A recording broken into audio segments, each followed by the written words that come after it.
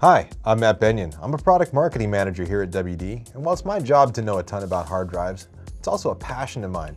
Like you, I've got a lot of home videos and family photos that I want to make sure stay safe. Fortunately, backing up your Mac is very easy, and if you want to back up the files from your PC, go ahead and click the box in the frame now. So to back up your Mac, here's what you're going to need. First, you're going to need an external hard drive. And today we've got a few options here. We've got the MyBook for Mac, which is a USB 3 4 terabyte desktop drive. It stays right next to your computer. If you want to take your backups on the road, we've got a My Passport Studio. These are great because they've got FireWire 800 connections as well as USB. The My Passport for Mac and the My Passport Air also feature USB 3 connections, which means they're super fast.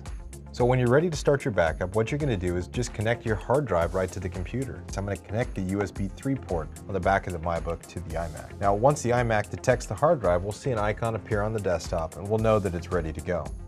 To launch Time Machine, I'm going to go into the System Preferences. Then I'll choose Select Disk, choose the MyBook for Mac, and press the Use Backup Disk button, and Time Machine's now set up. It'll automatically back up all the files of my Mac right to the MyBook for Mac, and I don't have to do anything. So, if you're ready to get your backup started, you go to the WD store. You've got a number of different backup options, from desktop drives, portable drives, and even personal cloud drives that lets you back up over the network and access your files from anywhere. So as you can see, backing up for Mac is super easy. Thanks for joining me.